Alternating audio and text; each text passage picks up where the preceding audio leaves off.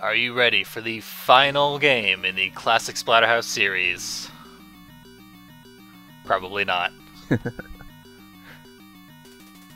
This is where shit goes off the rails big time.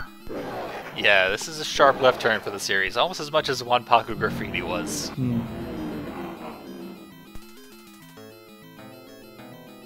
Here's a star of our game, a spinning red crystal. Not really. Would have made for an interesting game. It's real, but interesting. I wonder what game this is, though. I can't wait for this scroll to finish so I can finally find out. Oh, cock tease. Ah, and here's the eclipse that's so prevalent in the remake.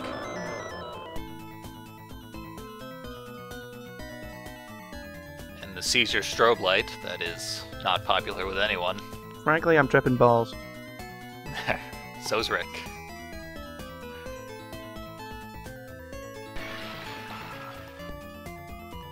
Then, for some reason, Godzilla got let in there. Yeah, that little close-up on the eyes was the first change that is unique to this version of the game, which I'll be talking a little more about later. Apart from the last one, though. Oh yeah. Turns out this game is called Splatterhouse. You surprised? I'm very surprised. Did not see that.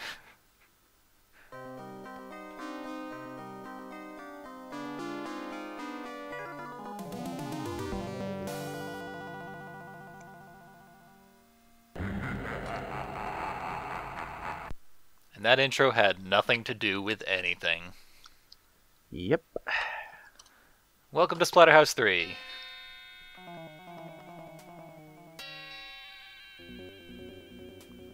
Now we get a little tutorial from the mask. Yeah, that actually is one of the most important things in this game. Yeah, absolutely. He's going to detail everything you need to know here. Spends a little too long on the power-up mechanic.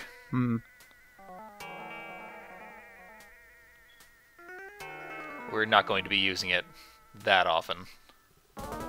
Yeah, it's nice to have as a safety net, but you're not going to be relying on it. It's an excellent boss killer, and that's about it. 3 minutes in, and we are finally in the first room of the game. Yep. This is actually Rick's house.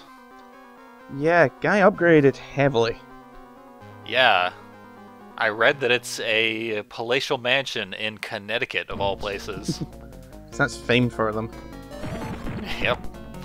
I like to think it's because he's a movie star, as established in Wanpaku Graffiti. Very true. He would have been getting some mad residuals. Yeah, absolutely. Even though it became his actual life after the filming of that movie. Here's the map. As you can see, there's about 100 rooms on this floor. And there's our first palette swap, only 3.5 minutes into the game. Yep. That's their main way of achieving enemy variety. Yeah. Although there is a lot of enemy variety in this game. Unfortunately, for every one enemy, there's like 7 or 8 different palette swaps of it, so Yeah. it feels absolutely. like there's a lot less than there actually is.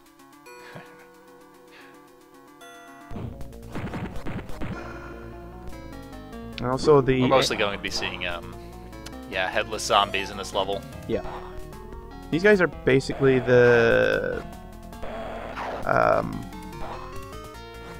chicken head Mark IIs. Yeah, they've decayed even further than the chicken heads. Yeah. And the pink guy that you saw getting squished there is pretty much an analog of the Mimi. Yeah, they're very similar in visual design, at least. Yeah. They both have the long, stretchy claw attack as well. Yep. And there's that fucking spirit guy coming in from the right of the screen. Yeah. Weapons in this game are simultaneously more useful and more useless than in the previous one. You can keep them As soon as they hit the ground, the spirit guy comes and gets them. You can keep them for as long as you can you can keep hold of them, which is harder than it sounds. Especially with the cinder block there, because you have to throw it Yeah. to hit anything. And of Now, course, the door on the right here is a gold door, and that teleports us to a different area. Rick's homely garage. Yep. With a book. That book is an extra life. I guess it's some kind of Necronomicon, even though it looks like a library book. Yeah. Well, knowledge is power. Apparently. The spin attack that you saw there is also the single most powerful move in the game. Oh yeah. Doesn't cost any health to use, hits everything around you for a good amount of damage. And Makes you invincible for 5 seconds, which is huge. Yep, you're also invincible while performing it. So, Yeah. you know, in a normal playthrough, there is no reason to do anything other than that all the time. Yeah, you absolutely cannot spin attack too much. Yeah, you're cheesing the game, but this is pretty unforgiving at times, so fuck it. Turnabout's fair play. Yep. If you want the good ending, you have to complete levels very, very quickly, and to do that, you need a spin kick. Yep. Here's a nice little set piece. The bleeding picture. Keep that in mind as a landmark. We're going to be seeing it a few more times as I explore this first floor. Overall, though, this is a game that basically encourages speedrunning. Yeah, Although absolutely. I don't think there's been any official speedruns of it, which is kind of weird. It's difficult to speedrun because of something I'll be showing off at the end of this video, but if you go too fast, you get punished. Yeah. So, yeah, it both encourages and makes difficult speedrunning. And here's a reference to one of the first achievements that I got in the remake. Yep. That's right, that is the reference to the remake, not the other way around. So they went they went forward in time and plagiarized themselves in the future. Cunning plan, no one would have seen it coming. And Rick's absolutely disgusting kitchen. It's kind of like mine, but I have fewer rotting carcasses in the cupboard. Yeah. Hopefully nothing is trying to escape from your fridge either. Define escape. Like under its own volition, or because other things are trying to push it out? Either one is less than ideal.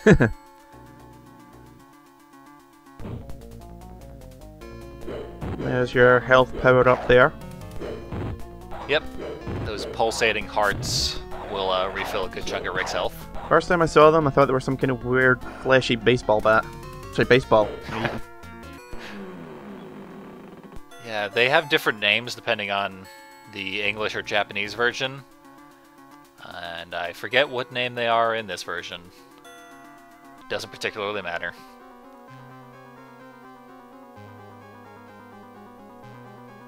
And a disgusting monster is moving in on Jennifer.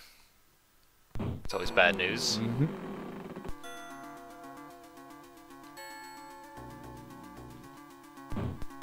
Heading back south through some rooms we've already cleared out. Yeah. Game's quite good in that it doesn't respawn enemies on you when you're exploring. There's 1 or 2 rooms that have respawns, but they're easy, and I'm pretty sure they're there so that you can grind health in case you lose too much of it.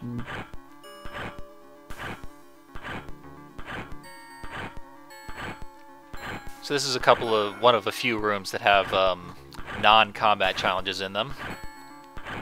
I lost my stick, but that's okay, because we're going to the room where the stick ends up. Yeah.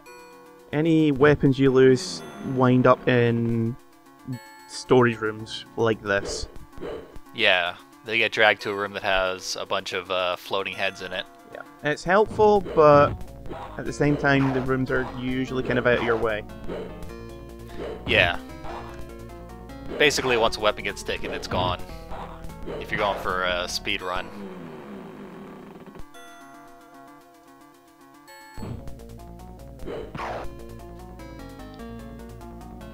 And a palette swap of the Raptor guys. Yeah.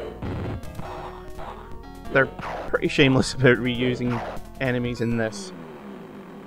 Yeah, absolutely. I don't even know why they palette swapped those guys. They're almost identical to the orangish ones. Yeah, especially this early in the game. I mean, we've seen, what, 2-3 palette swaps with these guys already?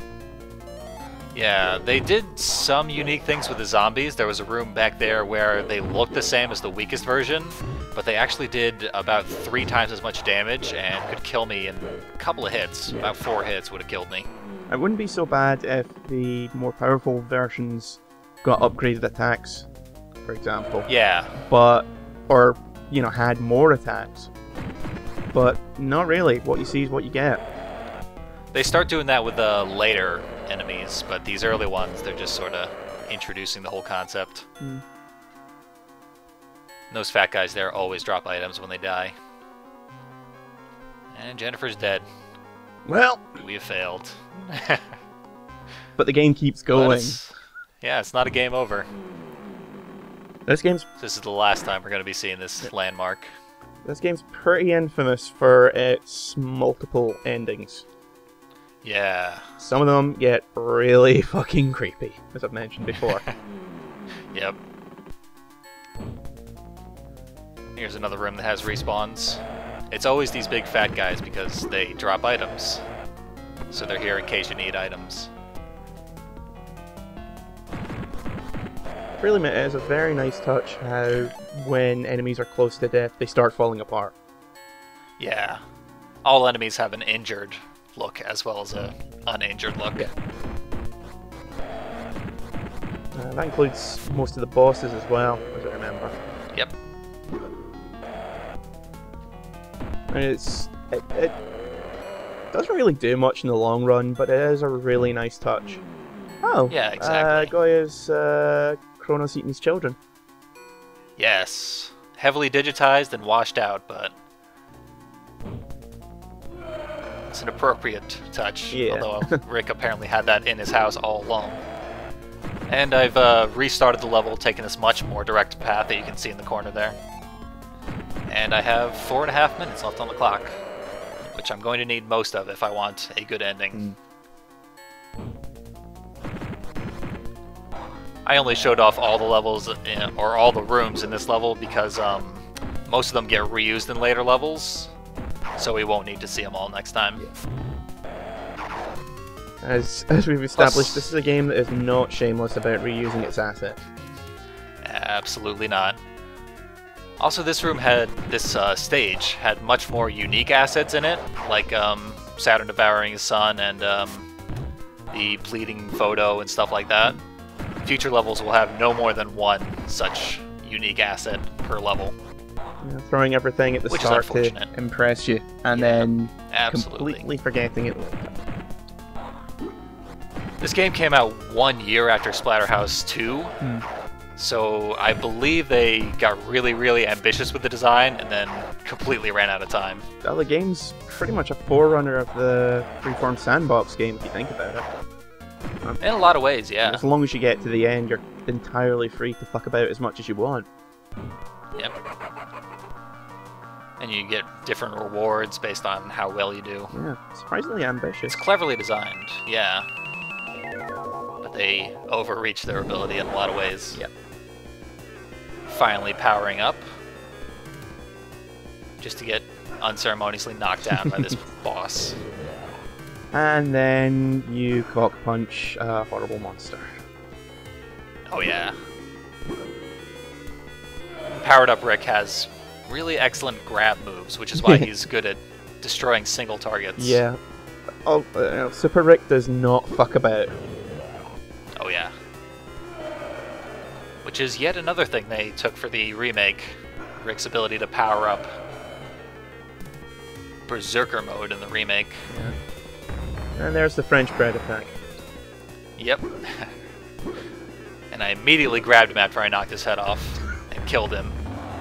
Because in the corner there is what happens if you don't immediately kill him. He gets a new attack, and he will just keep you pinned to the floor for a very long time, and it's super frustrating.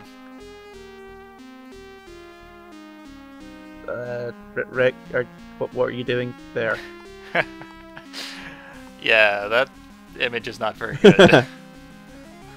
All these images have been replaced in the Xbox 360 version here. In the original Genesis, they were actual actors, and they looked a lot less shitty, but presumably they didn't have the rights to reuse those images because the actors contracts were up or something. Yeah, probably. That Yep. the fact that Jennifer looks a hell of a lot like Jennifer Connelly. From when she appeared in Suspiria. Good movie, worth checking out. Dario Argento. Also, we are not ascending to the second floor, as Rick said. We're going to Stage X, the Strange Zone. It's a little bonus level you get for completing the level very fast. I believe you need at least 2 minutes left on the clock to get here. So instead of going to the second floor to get urgent care for Jenny's infection, we're going outside and beating up monsters. Sticking about, extra stealing some lives. books.